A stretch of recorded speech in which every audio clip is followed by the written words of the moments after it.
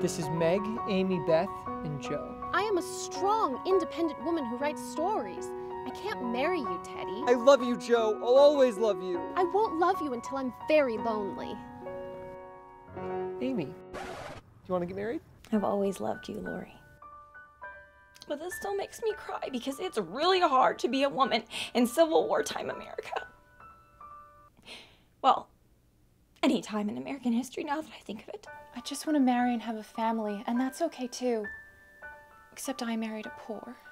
I'm only here to die for Joe's character development. Teddy, I'm writing you this letter to tell you that while you've been in Paris, I've undergone a lot of character progression. And I've realized I love you, and I finally want to marry you. Hey, Joe.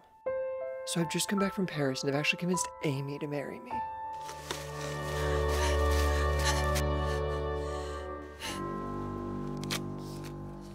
Hey Joe, I know I've barely been in this film, but would you like to get married? I'm going to be very vague and non-committal about that because I don't want it to seem like me marrying is the only thing that matters.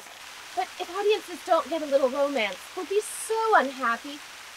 Maybe we could just make out and then time jump to me having a school of something independent seeming and we'll never really know what actually happened.